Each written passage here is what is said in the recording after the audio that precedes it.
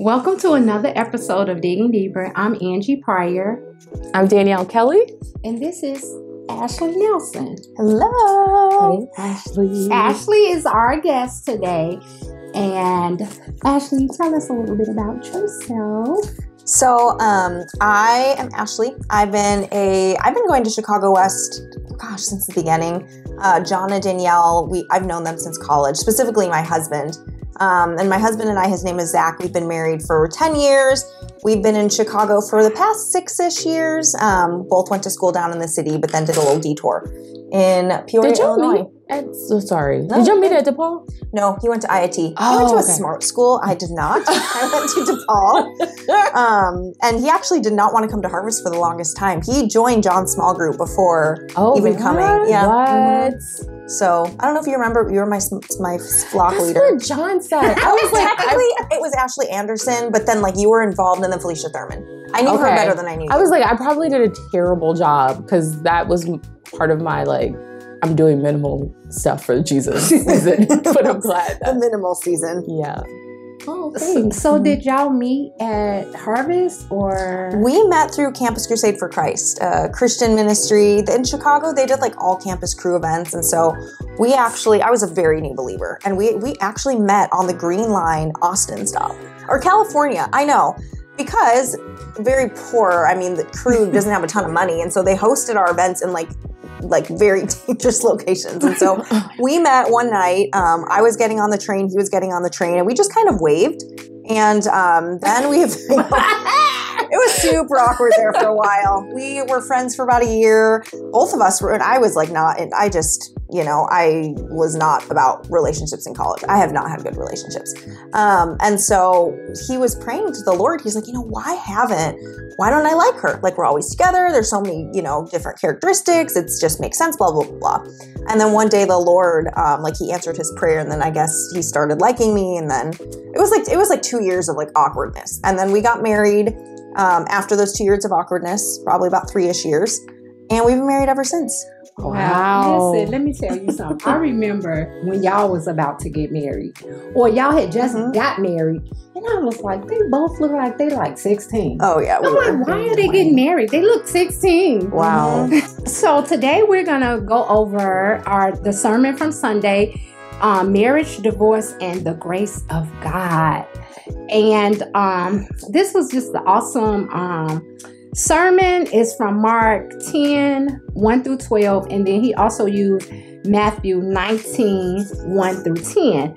And so he opened up a little bit about, when he opened up, he talked about his upbringing and, how he grew up, how Danielle grew up, which is, I'm his wife. This is our pastor's wife. I think they know.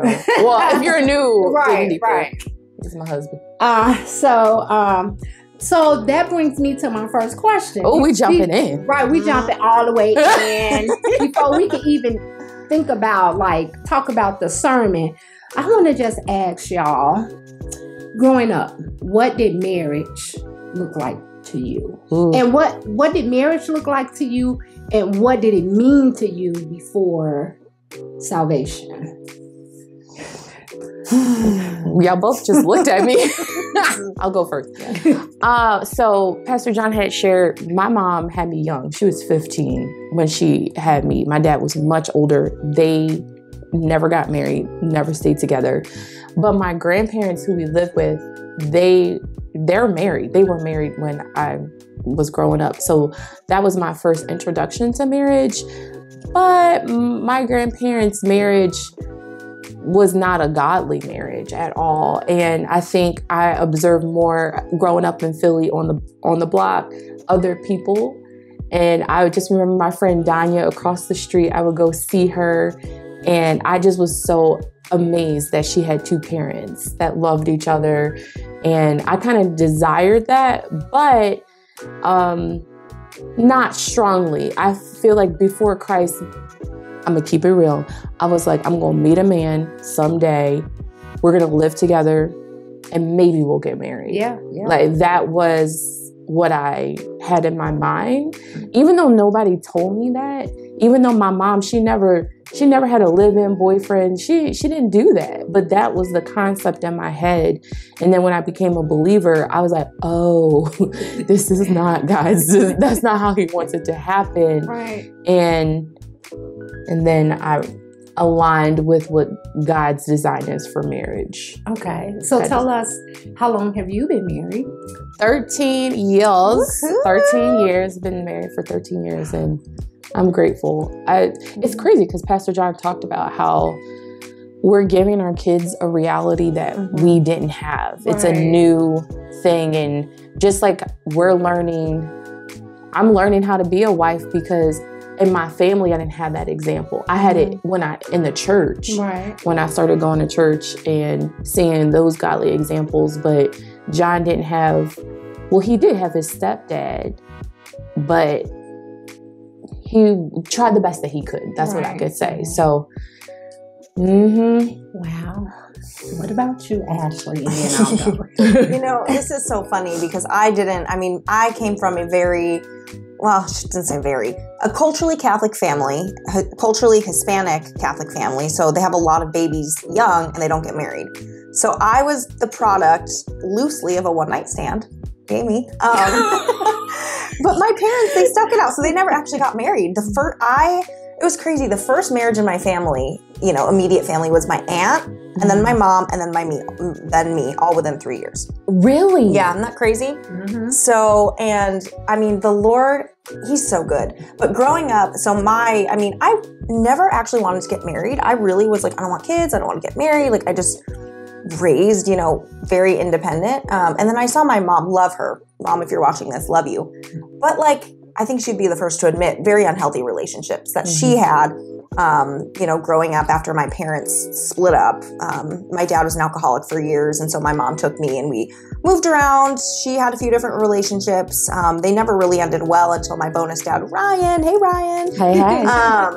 That he came into my life during college, and then Zach and I got married right after. So I really never wanted marriage until I met Zach. And then we went into our marriage just very, very intentionally, and have just been really blessed by how the Lord has provided. And kind of like you, it's, if we ever do have kids, it's like we're laying a new foundation. Something that I never experienced and something that I didn't even know was real until I honestly met Zach's family. Oh, praise God. Well, me, I'm like Ashlee. I didn't really want to get married until after salvation. Then I really wanted to get married. But it was like I just wanted to live with a man and see how it worked. But marriage was not like a thing. It wasn't a thing in my family. My grandmother was married, but she was married to a bunch of people. Okay. It was like maybe she married like 3 men. Okay. Over like my elementary years and my teenage. So I didn't want that. Like I was like, no, I don't want that, because it was always fighting and stuff like that. But my mom and dad never married. My mom was a young mother. She had me at 16, and my dad was like 17. So he didn't. He wasn't trying to get married. So that's my story. But after I got saved, God blessed me with Mike, and he taught me what covenant meant, what marriage meant. And I'm like, I gotta get married if I'm, since I'm saved, I gotta be married if I want to be in a relationship. Okay. So that's my story. We have so much in common. There's common threads through our. I think it's so great to share that, because I feel like when you meet us, and you would never think that that's a part of our story, and it is. And I think it just kind of destigmatizes some people's shame. And we live in a society that doesn't really value marriage as a long-term commitment. So I'm sure so many people listening can relate to a part of our stories. Yes. And we are examples of how God redeems, marriage. Because we never saw it, but we stepped out and we trust God in our marriage. Yes. And we have pretty happy marriages. We sure do. Yeah.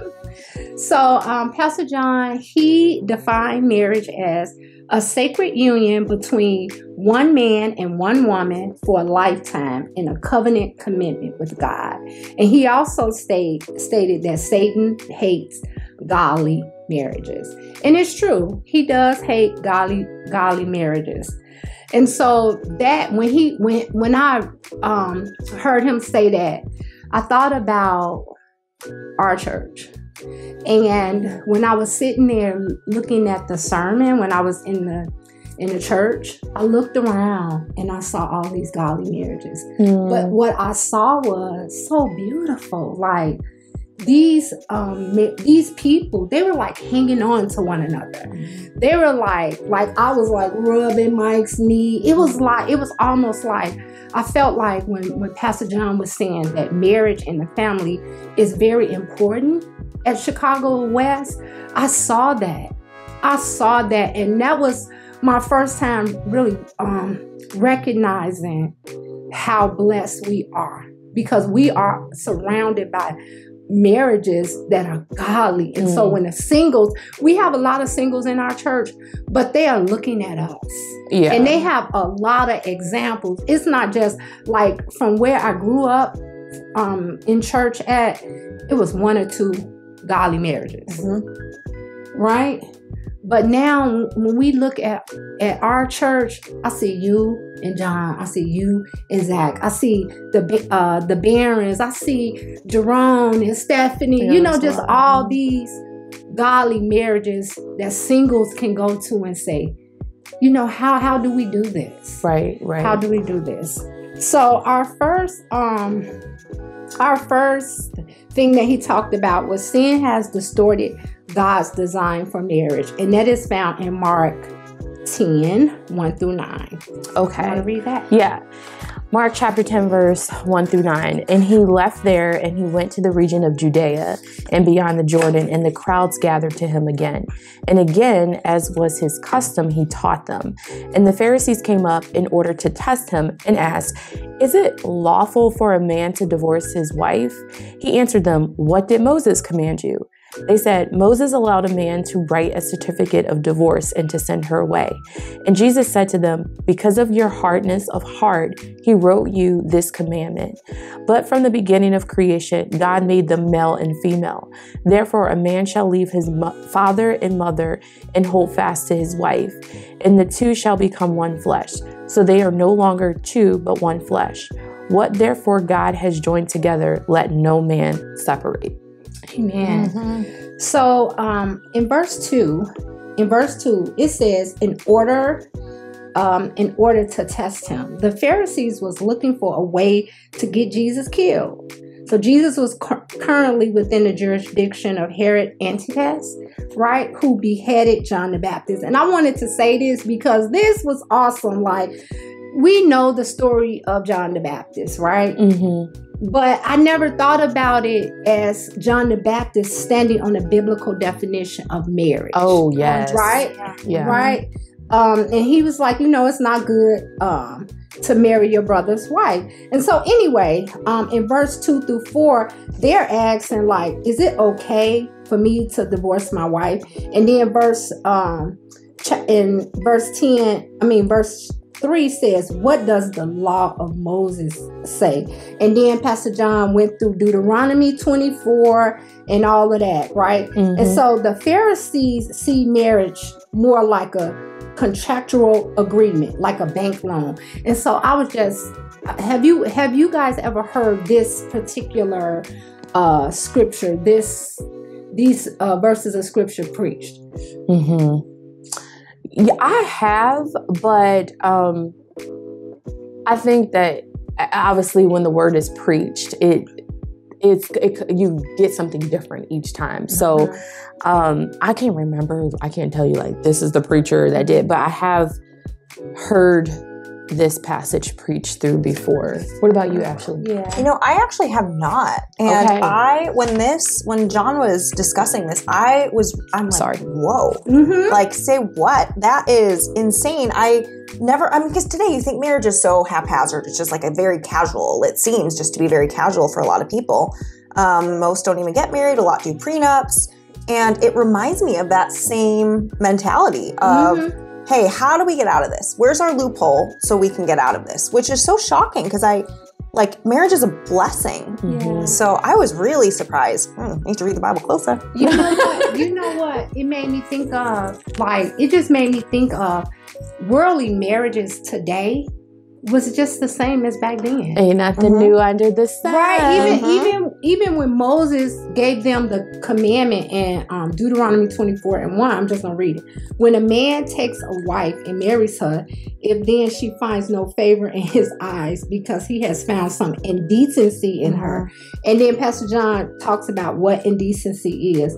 And he writes her a certificate of divorce and puts it in her hand and sends her out of his house. And she departs out of his house. He was just saying, like, Moses was giving them, what did he say? He said they didn't realize that Deuteronomy 24 was God's divine provision of grace. Oh yeah, that was good. For their sin. Like, he was giving them grace I know. for their He's sin. like, I don't approve of this, but I'm going to give you grace since you're choosing to sin in this. Yeah. Instead, they saw it as God's divine blessing and approval of their dysfunction. This provision of God's grace is rooted in the sinfulness of their hearts. And so he talks about biblical grounds for divorce or whatever. But this is what stuck out to me. While every cause of divorce is not sinful, every divorce is caused by sin. Yes. Have you seen the negative effects of divorce on you or your family or even friends? Like, have you guys seen that? Well, yeah, I think just even my husband's story when his stepdad, which is like the only father he's known, is his dad, and his mom, when they divorced, his life, his acting out, he didn't act out until after the divorce. Like his involvement in the streets, I think, was his way of trying to lament and process and cope with the fact that his safe family was broken apart. And then I think about the women in our church, the men in our church, people that I know, just divorce is devastating. Even with like the grounds for divorce where you talked about adultery, abandonment by an unbelieving spouse, and abuse. It's like even in those situations where it was best, God gave permission for them to get out. It's so devastating. And the impact of it is not just, oh, that one time. If they feel the impact for years. For years to come. It jacks up with their identity. It jacks up their community. Especially within the church when people divorce. Then it's like, well, this is where is my community? Do I stay in this community with this man? Like, what does that look like? So I just see that heartache. And but I've also seen God bring redemption where people have divorced and gotten remarried. I loved how Antoinette was on here and just shared her journey. Like, God, there's so much grace. But yeah, I've seen that impact. Yeah, me too. It's been just, even just looking at my family, and I just imagine it. If, divorce or marriage, it's a covenant. It's a relationship with your spouse. It's unity before God.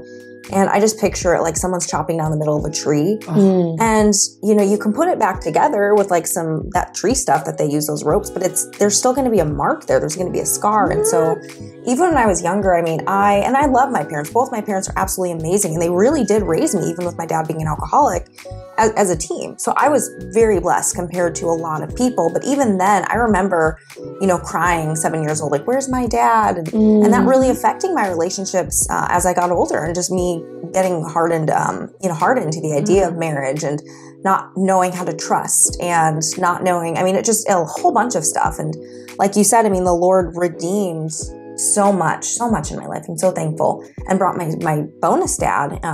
But like, he did not enter the family in a very kind of shady way. So we'll just leave that there. Mm-hmm. But even with that, it's the Lord brought redemption, but it's still, you have that baggage and you have those scars. And I don't really think you can, there's grace, but you still have that. You have the memories, you have all of that.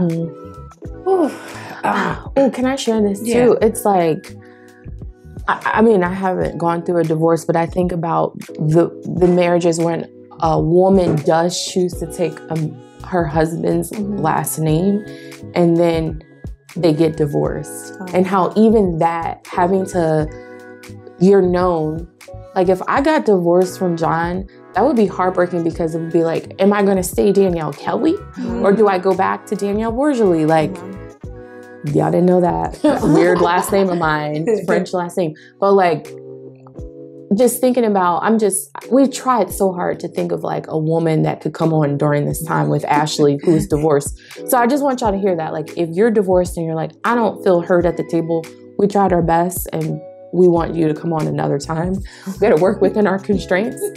But I just think about that woman that has been married for 10 years or 20 years or 30 years. And it's like, what does that do psychologically to drop your married name?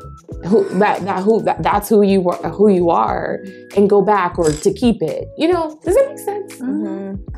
Well, it makes me think about, so I had a friend when I first got saved, and she was going through a divorce, and she was really young, and she described it, which I didn't understand, because at that time I was single. I didn't really understand what she was saying, but she was trying to express her trauma in the divorce, and she was saying that it feels like you're being ripped apart. And just think about it, the two shall become one flesh.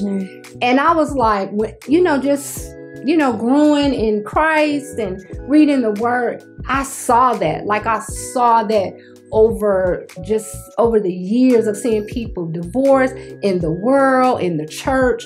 She said it was like a pulling apart. It was like someone inside of her was being pulled out of her slowly. Slowly. And just to like kind of imagine that. But what I want to say is, if you are someone who's been divorced and you just kind of working through that, listen to the sermon. There's so much compassion in that sermon. And Pastor Jon talks about, he just said, there's therefore no condemnation. Like, we know that in the word, God restores, he redeems, he will redeem you. So even if you don't see yourself at this table, believe me, you have a seat at the table. Amen. You have a seat. Yes. So a better table too. That's what I'm thinking of. Yes. It's a better table than here. Don't be like, I know the table you're at is way better than the one that we're sitting at. I mean, I love y'all, but you know what I mean. Jesus is better. So then he talks about what isn't grounds for divorce. I love this. The fire is gone from our marriage. He or she doesn't do what they used to do. They've gained weight. We are always arguing. Because marriage is to be held in the highest esteem, divorce should not be our first impulse, even in situations when divorce is permissible. And I'll share this. Like, I remember when me and Mike first got married, I was so immature. Like, oh my God. I remember like maybe our third argument. I was like, I want a divorce. And so we really had to sit down and talk. And he was like, don't let divorce be a part of the language. Right. Don't let divorce be an option. Like, why is divorce an option? And that was it. And 19 years later.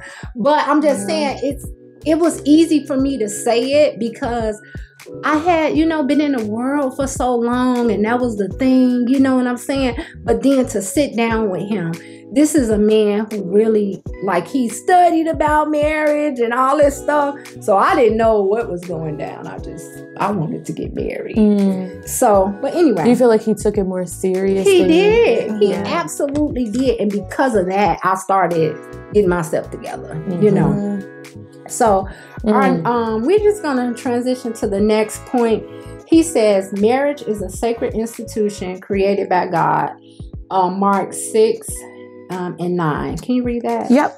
But from the beginning of creation, God made them male and female. Therefore, a man shall leave his father and mother and hold fast to his wife, and the two shall become one flesh. So they are no longer two, but one flesh. What therefore God has joined together, let no man separate. Can you read Matthew 19, 4 through 6? Yes. And he answered, have you not read that he who created them from the beginning made them male and female, and said, therefore a man shall leave his father and his mother and hold fast to his wife, and the two shall become one flesh. So they are no longer two, but one flesh. Therefore what God has joined together, let not man separate. I love that scripture. So from the beginning, Pharisees wants to start with what Moses said about marriage. Jesus starts with God's original creation of marriage. So good. Jesus was like, I got y'all. Jesus goes back to the Garden of Eden. Marriage was created before sin entered the world. Marriage is God's idea and God's design, not ours. We don't get to define it, recreate it, change it, or question it. So here's a question. When you witness how the world around us recreate marriage, what is your response, and are you somewhat immune to it? Like, what do you think? Like, when you see all these different marriages, and when you see like all these marriages that fail in Hollywood, you know, Ashlee, why don't you take that one first? You know, there's always another person at the end of any relationship. There's always people, baggage. I mean, there's always just a ton of stuff that, like, I even think at least when I first started dating Zach, we went into it really seriously with the intention of getting married, which was totally new to me as a new believer. I'm like, what is this? This is like a lot. And I look at all these families, and I've just been in the counseling room with other people as a counselor, and it's like, people have this crafted idea of marriage in their head, and it's just not what God designed. It's just sad. Yeah. It's selfish. Yeah. Selfish. It's selfish. It is selfish. I mean, I feel like I was praying so much when Pastor Jon was preaching this sermon, because this part in particular, we don't define it. And I think just in our society, who marries who and who's allowed to marry who, it's like, that is not God's design. Right.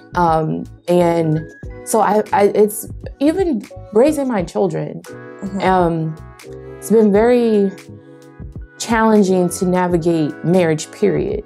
But how the world defines marriage, and to sit down with them and say, well, this is what the word, this is not just what the word is, but like, let's go back to the beginning. Yes. Let's look at the beginning of what God designed and how he called it good. Right. And what happens when sin enters and how we try to do our own thing, and understand that, like, our society would say that I'm hateful or whatever. Yeah. And that's not the case. It's just like, I'm trying to instill with my kids of like, this is God's design, but we don't treat people who step out of God's design, whether they're in a gay marriage or they're not believers and they're getting together, or they're unequally yoked, because we don't like to talk about that word anymore. Like that, whether you step out of God's design, like, God still loves you, but there are consequences. So I think like it's just hard for me. I feel really grieved by it. I feel like kind of emotional. I feel grieved because as Christians, we're supposed to be witnesses or make disciples. And like, how do you engage with someone that's in a marriage? And I'm not talking about just gay marriage, but like, how do you engage and try to speak life and point someone to Christ when they don't hold their marriage in a high degree, or they do, but it's not God's design. Yeah. That's the thing. It's like, some people are like, no, I do hold it. But it's like, well, it's not the way God designed it. So I don't know. I don't think I'm immune to it. I think I'm very grieved by it, and grieved by our society. But also, we talked about earlier, there's nothing new under the sun. Right. Oh, I know. There's nothing new. Like when I think about the Old Testament, I was reading a scripture in Genesis about Noah and how the Lord was just so grieved. And like the scripture, it says that the hearts of men were like I'm paraphrasing, every thought or like intention of their heart was evil. Yeah. Continually. Like, and I can't even imagine.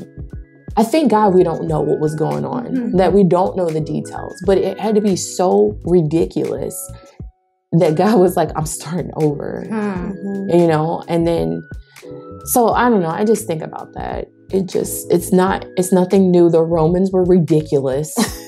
You know what I mean? Like Church of Corinth. The church, like they were ridiculous, but I don't know. I think, for me, I think I am grieved by it, but I think the biggest thing for me is like, I don't know why I get so grieved by and even like saddened by when I see people in the news or, you know, famous people who have been married for 3 years, 5 years. Like, I'm like, man, it's like I be rooting for people in Hollywood. I be rooting like I'm not gonna mention names, but it's a couple. Like they to me are a power couple. And I heard they were divorcing, and I was like, man, like it just makes me so sad. And I do spend time praying for these people that I see, that I admire, that I love, that I see on camera, that sometimes I listen to their songs, whatever. You know, I see that and I'm just like, God, can you redeem them? Can it be like a testimony where they wasn't saved and you saved them in their marriage? And, you know, I just be, so that's the part that really grieves me. But when I see the recreation of marriage, like gay marriage, I have to stop myself from being a judge. I have to, because when you look at people in the world, they just don't know. They're ignorant to it. They don't know. They're just following their desires. You know, their fleshly desires. You know what I was thinking of too? Like when you were talking, I kept thinking, man, it's such a spiritual attack on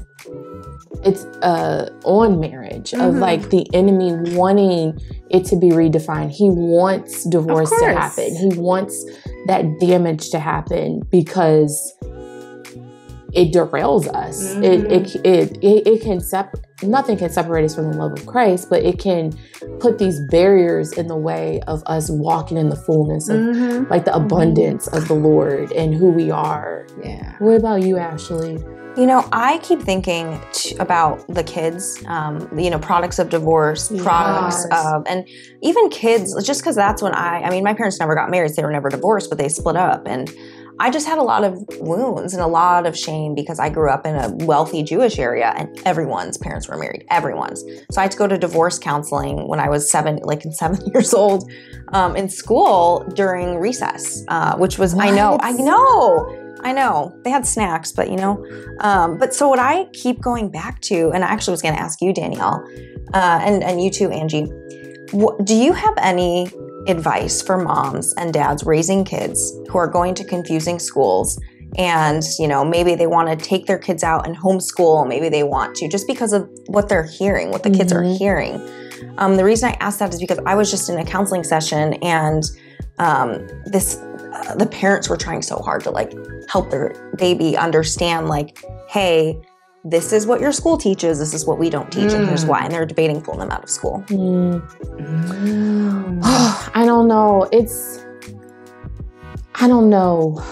I feel like the best advice that I have is to hold the ground. To be like, for me and my house, we will serve the Lord. Yeah. This is what the Word of God says. But also just talk about the character of God and his love and the reason why. That's helped me. Like, I don't even know if this is the right answer. You know what I mean? Because I'm walking through it and I'm like, Lord, help me. Because I say, yes, on one hand, you could take them out of school, but what do you do when they're 18? Right. What do you do when they're in college? Right. Like, we have to prepare them to know how to live in the world, but not be of it, and be okay. The other thing too, this just came to me, is that I've had to surrender the understanding for my kids. Like, I'm like, Lord, help them get it, because I can't force them to even agree with me. I can tell them the truth, but I can't say, like, you must believe the truth. Like, that's a decision that you have to make.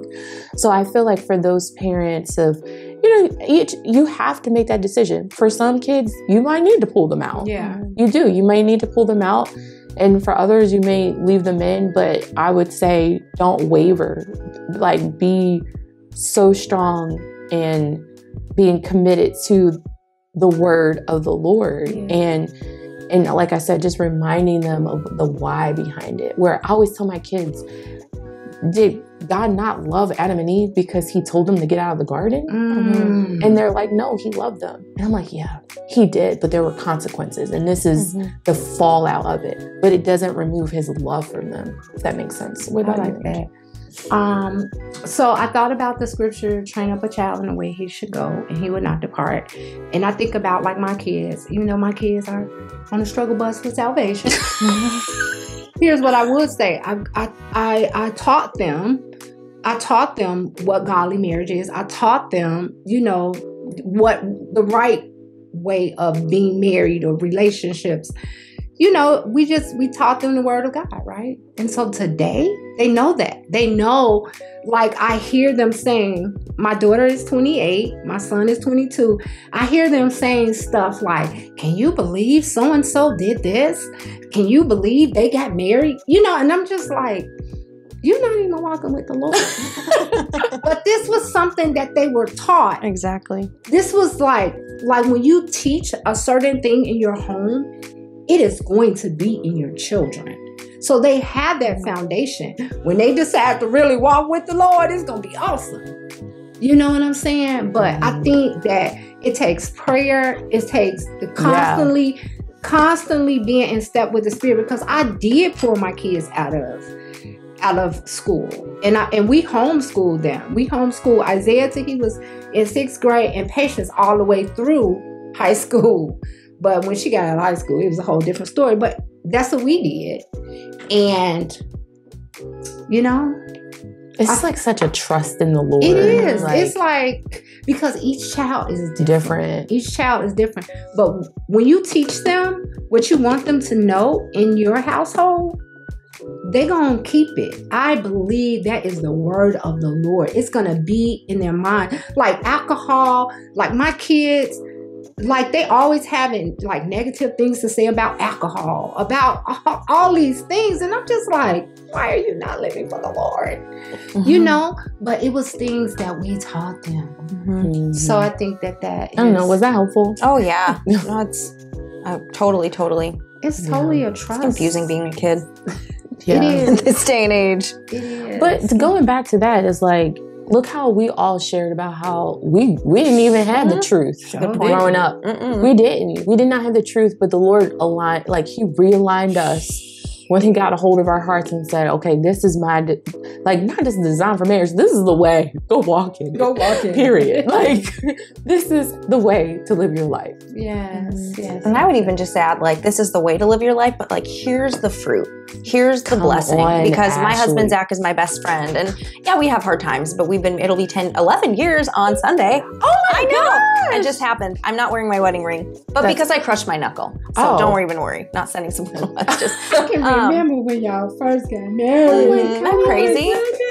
And God's been so great. He's been so good through our whole entire, I have a lot of issues in my life and my marriage isn't one of them. And I'm very, very thankful. And I think God has really been very kind, super, super kind. And I think, you could say the same for you yourselves. Yeah, for sure. Amen. For sure. What God has put together, let no man put asunder.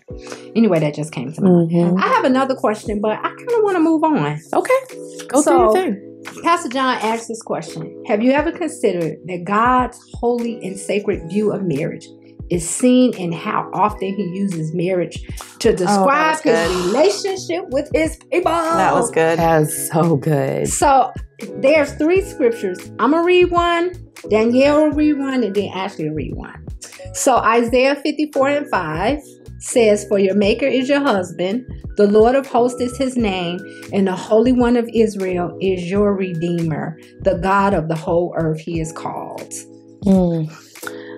Husbands, love your wives as Christ loved the church and gave himself up for her. That's Ephesians chapter 5, verse 25. And Revelation 21:2 is, and I saw the holy city, New Jerusalem, coming down out of heaven from God, prepared as a bride adorned for her husband. That last one's a kicker. Amen. I feel like when he said this, I'm like, the next wedding I'm going to, I'm going to just see it different.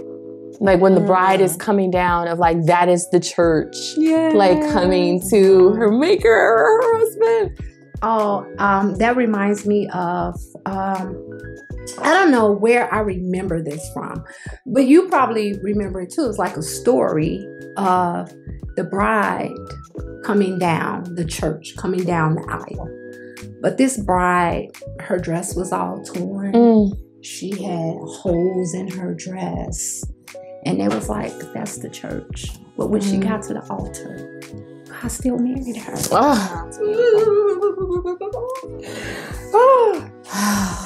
That makes me feel all warm inside. Right. All right. So I had this question. In this passage, Jesus is elevating the importance of commitment to marriage over the nuisance of when divorce would be acceptable. Thinking broadly about commitment, what is the most difficult, y'all, part of being committed to another person? In your marriage, we're going to say in your marriage because we are all married. What is the most difficult part? Just being committed. I have an idea, and this relates to me. I was raised very independent. And our first fight, which I was like, I had to go to a thing in Chicago. When we were living in Peoria, I just decided, like, I'm gonna go visit my friend this weekend. So I booked a train ticket. It was like all fine, and I'm packing. And Zach's like, where are you going? You forgot you was married? I'm gonna go visit my friend in Chicago. We're gonna go to Anthropology. And he's just like, you didn't ask? I'm like, what do you mean ask? But honestly, it just didn't, like, independence. And that was, and then, of course, like, it was fine. But that was literally our first fight. It was like, I'm going to go do this thing. But I think, like, independence is huge because especially now and in this culture, we are, we have our own phones, we have our own social media worlds, we have our own house, but it's like technology and all of that stuff. And even what we're hearing in the media, it's all about independent, be your own boss. And I think compatibility too, because, I hear a lot of marriages and it's really sad. They end because they're just not compatible.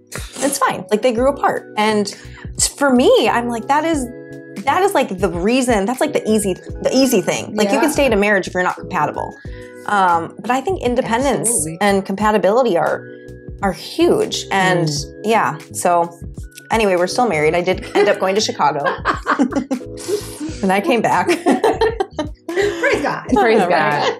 It's so funny. Good times. I think that, that's what comes to me. The most difficult part is when they wound you for giving. Like when you're I'll speak marriage, but I think it translates for friendships, because friendships, you can be like, I'm deucing from this. But in marriage, keeping that commitment has been like, you have deeply wounded me. Now I have to wrestle through forgiving you and seeing your face, land next to you, just wrestle through that process, and then trusting the Lord will bring you through the other side. That is difficult. That is difficult to be committed, or even be committed when for someone who's single, doesn't have to be the person you're married to, but who has God called you to be committed to? What friendship has he called you to be committed to? What family member has he called you to be committed to? And it can be so easy when that person is in a difficult space, when they're on the struggle bus, to like be in it long term. Like, good point. that is difficult, where you're like, this has been going on for a long time. When is it going to stop? I think for me, I thought about communication. Like, I'm the type of person, if something is happening in my relationship, I'm going to tell it. I'm going to say it. I'm not going to hold it. A lot of times I don't even pray about it. I'm just going to say it, right? But my husband is not like that. He's not, and I think that is like our strong. That's the thing where the enemy tries to get in between me and him is communication, because I'm huge on communication, and he's not. He'll sit on it, he'll pray about it, and then it's so funny because I'll tell myself all these stories about what he's thinking, or like where he's at. That's a lie, because I just made that up in my head, because I felt it. And it's just difficult when you are the person who wants to communicate and the other person really wants to wait and let God handle it, so that he can, like my husband, he really wants to care for my heart. And he don't want to say stuff that's gonna hurt me. Yeah. So he will sit on whatever. And it's taken me, I will say, 15 years to understand that that's how he is. You know, and that's how God has made him, and that's what God wanted for me. Right.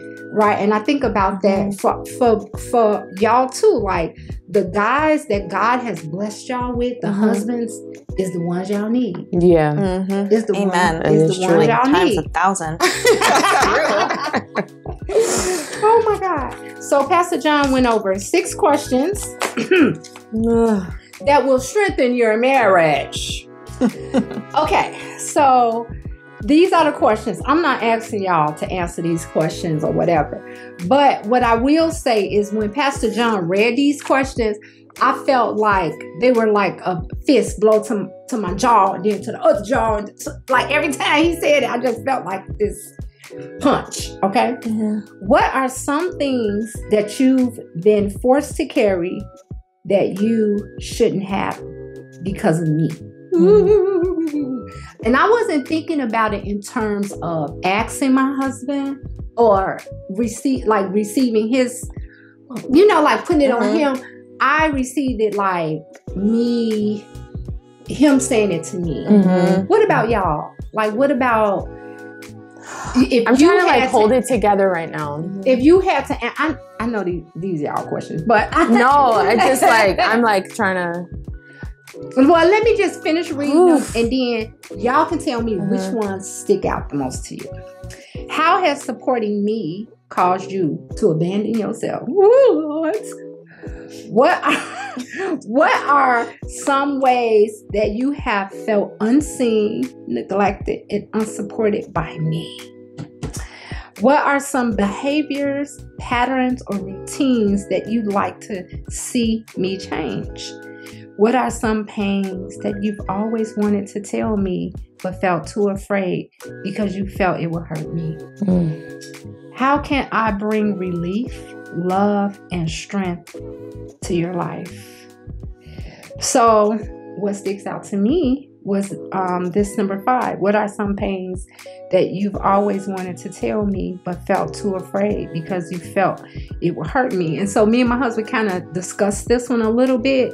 And he was telling me, it's some things that we have to hold. Like I just said, God designed these men for us, these men, these husbands. And I believe that for me, there's a lot of things that my husband, has wanted to tell me.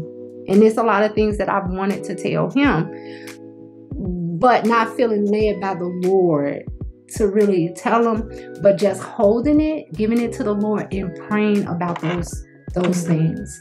So that's what kind of stuck out to me. What about you? What was the most impactful question? I feel like I'm really trying not to cry right now.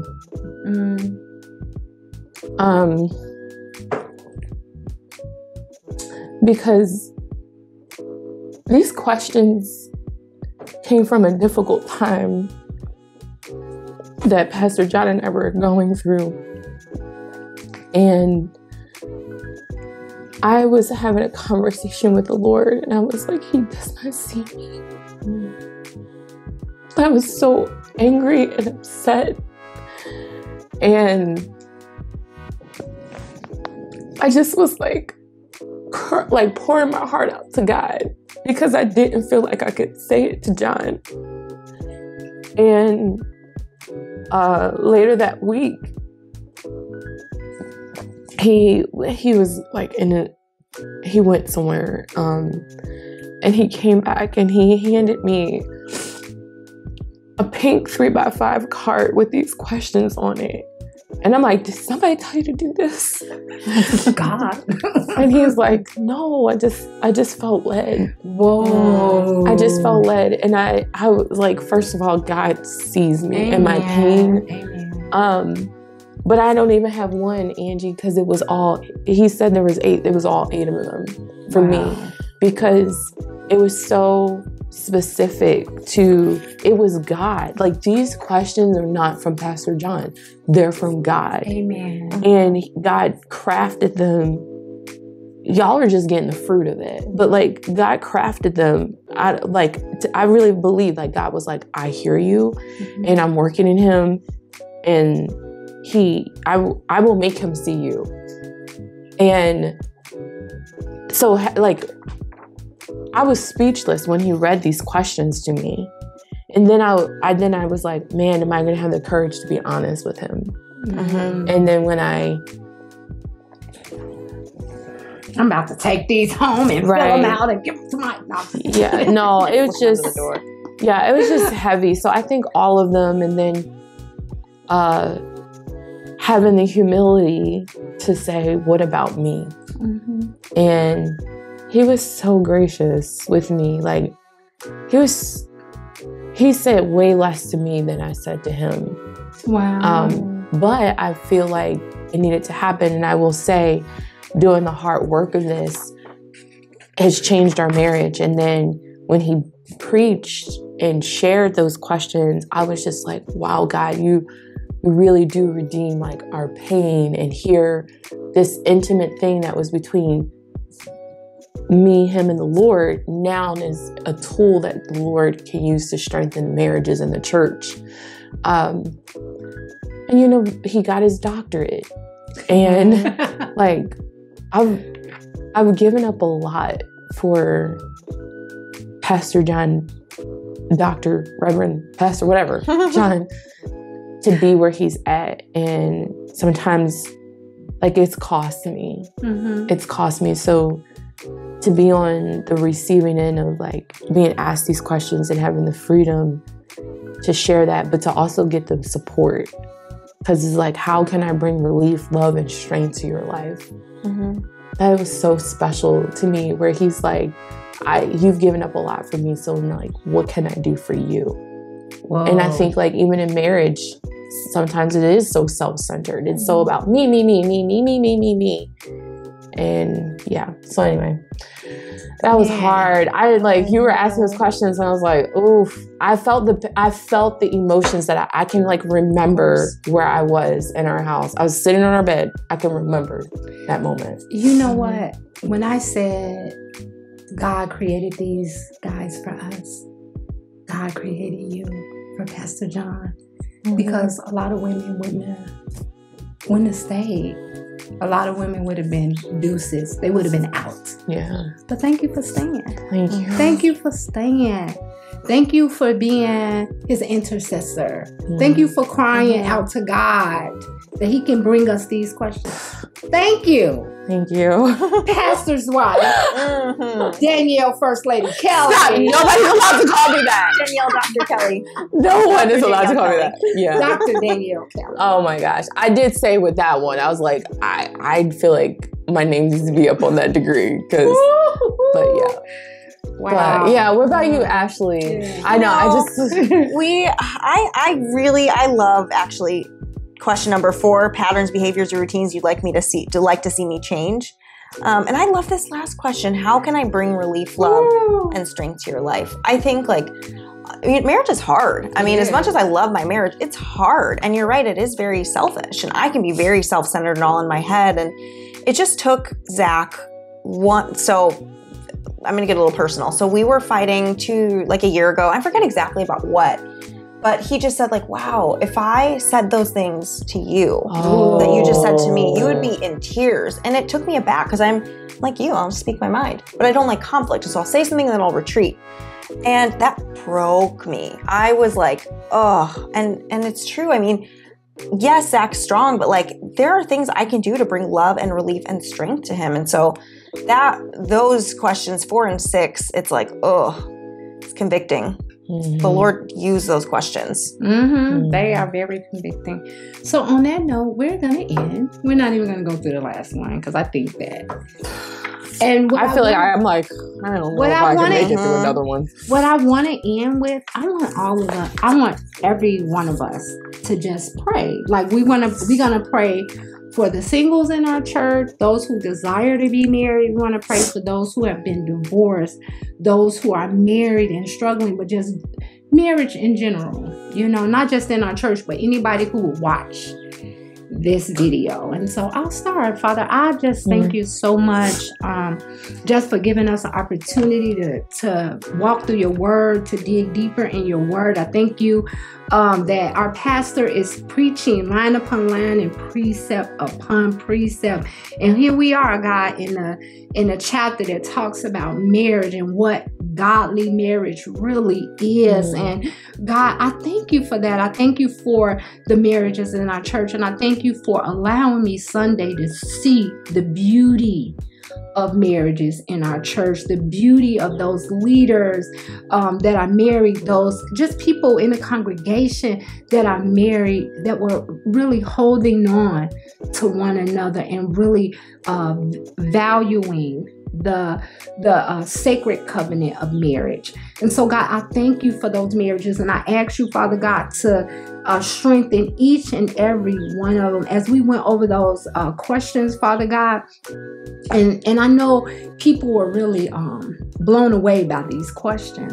Father, I pray that we will take those questions, God, and we will war with them. We will war in the spirit with your word, Father God. And God, our marriage will be strengthened. God, you said what you have put together, let no man put asunder. So, Father, I speak life, God, to the marriages, Lord God, that will listen to this digging deeper. I speak life to your marriage. I speak life. I pray that God will surround your marriage with songs of deliverance. I pray that forgiveness and redemption and just all the things will be surrounding your marriage. I pray that you will put God first, that we will put God first in our marriage, Lord. And I thank you, Lord. I pray that you will strengthen our covenants. Strengthen our covenants, Lord. I pray for the family, the children, or even those who have been wounded by divorce and wounded even in marriages, the kids, Lord, the products, Lord God, of just all the things that we have done in our marriage that our kids see, sinful things, God. Would you restore those things? Would you build the children up? And God, I just thank you, Lord. In Jesus' name, amen. Lord, I thank you so much for the singles. God, I loved how Pastor Jon reminded all of us that marriage is not the highest prize. It just isn't. And I just pray that for singles not to feel less than, to feel like they don't belong in the body of Christ, that they don't belong at Chicago West. It's not, that's just a lie from the pit of hell. And I just pray for those singles who don't have the gift of singleness. I'm going to pray these steps over them that Pastor Jon said, that while they're waiting, I pray that they would be the kind of person they want to marry, that they would work on their character, that they will work on their relationship with you, that they would heal from trauma, that they would do the therapy that they need. I pray that they would deal with their baggage now and not later. I loved how Pastor Jon said that whatever we don't heal, we transfer. So I just pray that they would take healing serious and not think that things will get better later. They don't. I think all of us at the table can testify that when we don't let you heal us, we bring it into our marriage, and it can bring a lot of damage in our marriage. And honestly, Lord, that step of healing might prevent a future divorce, God. So I pray also that they would take advantage of your resources, that they would learn what it's like to be a follower of Christ, to have healthy relationships, that those desiring marriage would take the time to get premarital counseling. Yes. And lastly, Lord, I pray that they would just enjoy life, that they would travel and laugh and explore and have joy, and not let singleness be this thing that weighs them down, but that they would have fun with you, Lord. And I lift these things up to you in Jesus' name. Amen. And Lord, I just want to thank you so much for digging deeper, and for Angie and for Danielle, and how they seek out time to dive into your word and understand the sermon, and how they bless so many others. And Lord, I'm so grateful for the sermon that was preached this Sunday. I really needed to hear that for so many different ways. And so I'm so grateful, Lord. And I just really want to specifically lift up anyone who's in relational conflict right now. Yes. We know that dating relationships, marriage relationships, divorce, all of that is devastating. It's devastating, Lord. And it has consequences, and it affects so many things that we just can't even see. And Lord, we know that the enemy is the person. He's behind it. He's the reason why there's death and divorce and destruction. So Lord, I just pray a prayer of protection over us, over Chicago West, over every single person listening to this. Lord, I pray that the enemy doesn't get an inroad into their life through conflict or through relational trauma. And Lord, I thank you for being our deliverer. I thank you for being our protector. And God, I just ask that you would heal any relational trauma that's going on right now, and whoever is listening to this in their lives. Lord, I've seen you personally do amazing things in my family, and I ask that you would do the same for those experiencing walking through a divorce, or breaking up with a boyfriend, or entering into a new season with their spouse. That's just, I don't know, unpredictable. Yes, God. And Lord, I just thank you so much that you are our Father. We have you to look to as an example for what a good marriage is like. We have your word, and we're so grateful for how specific and how kind you are, Lord. Thank you for your grace. Thank you so much for your love. And we just lift all of these up to in your name. Amen. Amen. Oh, so good. Oh, so we are done. Chicago West. You are loved.